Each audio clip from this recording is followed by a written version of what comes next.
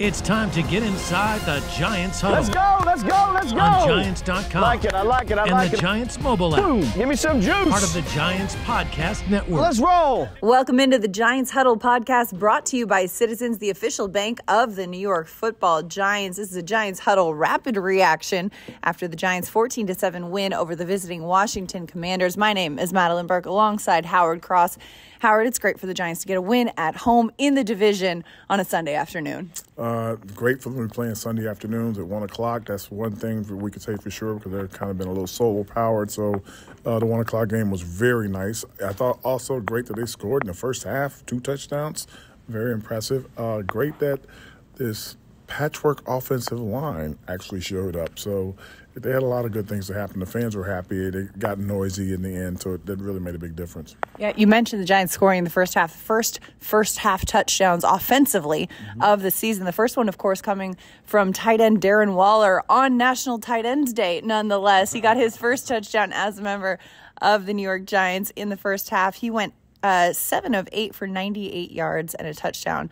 Darren Waller really getting involved, especially in recent weeks. We've seen him looking more like the Darren Waller that Giants fans expected coming into this season. Yeah, I think, with the believe it or not, the offensive line has played a lot better. They hadn't played great, but it's still a lot better. Instead of giving up 11 and 12 and all those multiple, digit sacks, they're giving up I think it was 5 or 6 today, which seems like a lot, but compared to 11, it's not. So he doesn't have to chip as much when those things are happening. It gives him the ability to be on the field. I think also the unspoken Bellinger is helping helping Waller be a better tight end because Bellinger is able to come in and get some of those chips and some of those knocks to help him out. Yeah, absolutely. And then you mentioned that scoring in the first half as well. Saquon Barkley with that second touchdown, he had a 32-yard catch, a receiving touchdown, there we go, to put the Giants up 14-0 in the second quarter. Saquon had 77 yards on the ground, adding another 41 in the air. Saquon seems to do so well against the Commanders. As a player, sometimes is there a team that you just know, I like going up against this squad because I seem to do well?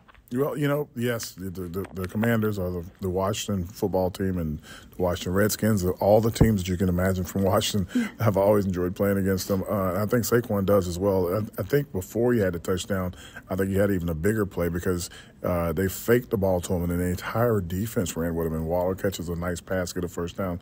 The following play, Saquon catches the ball because now they're looking for Waller, trying to get to the quarterback, and they run right by him. He's 20 yards deep before anyone puts a hand on him.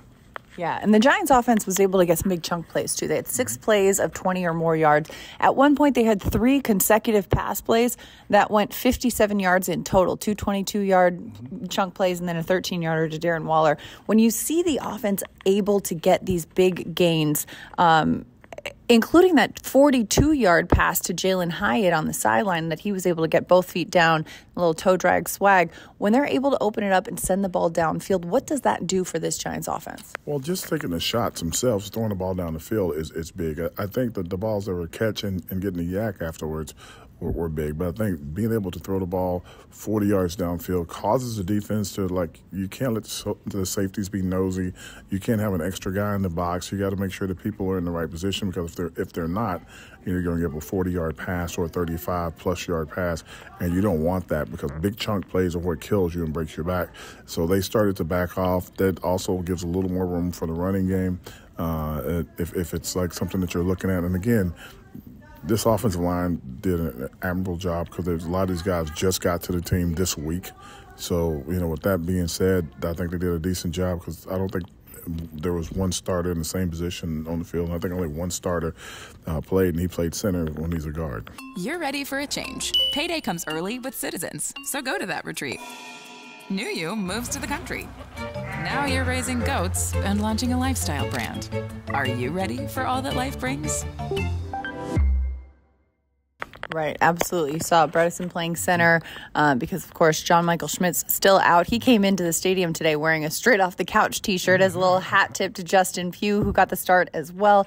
Tyree Phillips starting at guard, just signed earlier this week off the Eagles practice squad, but of course a guy who's familiar with the Giants system, has been on this team last year as well. So, of course, and then moving Marcus McKeithen over to left guard from right guard. Whole lot of patchwork on this offensive line, but they're making it work. They're getting it done. Tyrod Taylor getting the ball out quickly. Taylor going 18 of 29 for 279 yards passing, 2 touchdowns and no interception. Also adding another 25 yards on the ground, including that 20-yard run from Tyrod Taylor. But when we look at the defensive side of the ball, Howard, the defense, Giants defense, has been really trending up. The arrow has been pointing up a lot, especially the past few weeks. Today against Washington, they were able to get a lot of pressure on the quarterback, on Sam Howell. They had 6 sacks. They limited them on third down. Washington was just 1 for 15 on third down conversion. We talked about this coming into this game, the importance of making Sam Howell uncomfortable. And what stands out in what the Giants defense did that worked with Wink Martindale's defense against Eric Bieniemy's offense? I think what really stood out was Dexter Lawrence, playing against Nick Gates. I think that was probably the biggest factor. I think everyone wants to say that there was a lot of blitzing and it made a huge difference. And really what happened was that Dexter was just playing above and beyond the numbers. And I think that him getting started and getting fired up kind of fired Leo up a little bit. And Leo started to get his pressure. And then all of a sudden you got Thibodeau coming off the edge, and he's causing the quarterback to scramble over and over again. They sent one blitz. They got home. I think the safety got in and got a sack. I think, again, Okereke is playing great. He's starting to meet guys in the hole and meet guys in the backfield running the ball. So that's causing a lot of problems. When they're able to really almost shut down the run like that and cause them to have to throw the ball, we've seen teams get well against us, so to speak, when we got so many guys injured and they're like, okay, well, we're going to get some sacks today. Today was the day that the Giants got to do it against the Commanders. Yeah, you mentioned the safety Jason Pinnock getting a sack. Dexter Lawrence, we saw the sexy Dexy sack dance a couple of times today. He ended up with 2 full sacks, 1 full one and a couple half that he split. Mike McFadden got to the quarterback. Kayvon Thibodeau, 1.5 sacks. He's got 5.5 this season, just surpassing his 4-sack total from last year. So getting that pressure on the quarterback was huge. And then, of course, Leonard Williams with a sack, a blocked field goal. Leonard Williams really playing lights out. Probably the biggest play of the game, right? Yeah, definitely was the biggest play of the game. If they make that field goal, then it changes the whole dynamic of them trying to get down. They probably call plays differently because now they're not trying to just get in the end zone for the tie. They're trying to go ahead. So they look differently. It's different pressure on our guys, even though our guys are playing great. It's just different pressure. Absolutely, because, of course, the end of the game situation, Washington's making their way down the field trying to get into the end zone, which they need to do, down 14-7. Giants defense holds strong, doesn't let them in there, and it ends up being a Giants win. 14-7, a division win. So much rides. I mean, you talk about a win's a win, but of course, being in the NFC East and getting a win against the NFC East opponent is that much more valuable. Yes, getting a win against the NFC East, the opponent that much more valuable, but getting a win, it gives them more confidence. They're seeing now that the defense can make a huge difference in the game. Knight said before the game that there's going to be one of those games where the defense has to carry the team, and they did a great job of it.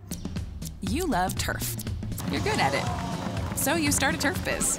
Business grows, your savings grow. Become the most celebrated name in turf. Are you ready for all that life brings? Absolutely. We saw Deonte Banks get his first career interception today. Great play. You saw Kayvon Thibodeau almost get the interception. After the game, he was speaking in the locker room, and he said, you know what? It went from an interception to a punt real quick because of the angle it was coming at him, and he was definitely kicking himself for not taking that ball because he had nothing but green grass in front of him in that field position. The return game is another element, too, that we saw. We saw Eric Gray. He went out early. Sterling Shepard went in there. Eric Gray went out with a calf injury. Sterling Shepard went in to return. He had a couple miscues back there. And then Darius Slayton was in to return as well. And Slayton is kind of new to that, so much so that when he was calling for the fair catch, he went over to the official beforehand and said, hey, this is what I do, right? You have to look, like I tell people this all the time. If you just look at the Giants specialist, Slayton's not listed. Right. Darius is listed, so he's the actual returner. Also, you have to think about the fact that if you look at it, Gray's out, they've been playing with Jackson as the backup returner. He's out. Now you got Slate. You're going to try to try Shepard to get in there, but they were just kind of drawing straws almost when they knew that, if they had to go back and look at it and do it all over again, they would have started out with Slayton back there. But he gets more burn on offense. They're trying to protect him and keep him out. Right, absolutely. And Sterling Shepard's one miscue, his muff punt, is the one that put the Washington Commanders in position to get in the end zone, their lone touchdown of the day as well. And you got to also add that it's, left-footed punter. Right. Windy day. Right. The ball's already spinning in a different direction, and it's moving in a different. It's giving you a different look coming down. So Shepard's back there. That's just not what he's been doing and getting prepared for. Absolutely, and it's a very challenging thing. That the role of a returner, the ball's coming at you at a very different angle than it is as a receiver, right? Yep, it definitely is. But if you're used to catching the ball from a right-footed punter, and then the ball's spinning from a left-footed punter, it really does fly differently, and it comes down to a different angle. Absolutely. Now, the Giants get the win today, and one of the sentiments that we heard from players in the locker room is that, hey, this is where we're starting, right? We need to be able to stack these wins, and they've got the New York Jets and the New York Giants at MetLife Stadium. I was going to say the Jets come into town, but this is their town too. It's a Giants home game next weekend, but they'll be facing a Jets coming off a bye week, and prior to the bye week, the Jets got a huge win over the Eagles. So that momentum, that rest. What are your early anticipations with this matchup? Another truly defensive battle. We're going to see the best of the best when it comes down to defense, and it's going to be interesting to see if they can hold them off long enough to get the ball down the field. Regardless if Danny's back or not, they got to still try to get the ball down the field with Tyrod, and we're hoping that works. Absolutely. We'll see if Daniel Jones coming back from that neck injury, as he's nursing that neck injury. Then, of course, left tackle Andrew Thomas nursing that hamstring, that and much more. But that's a wrap for our Giants Huddle Rapid Reaction. For Howard Cross, I'm Madelyn Burke. And just a reminder, Giants fans love a winner. It's why they love Citizens, named a 2022 Best Bank in the U.S. by The Banker as the official bank of the Giants and sponsor of the Huddle. Citizens is made ready for Giants fans of Big Blue. Learn more at citizensbank.com.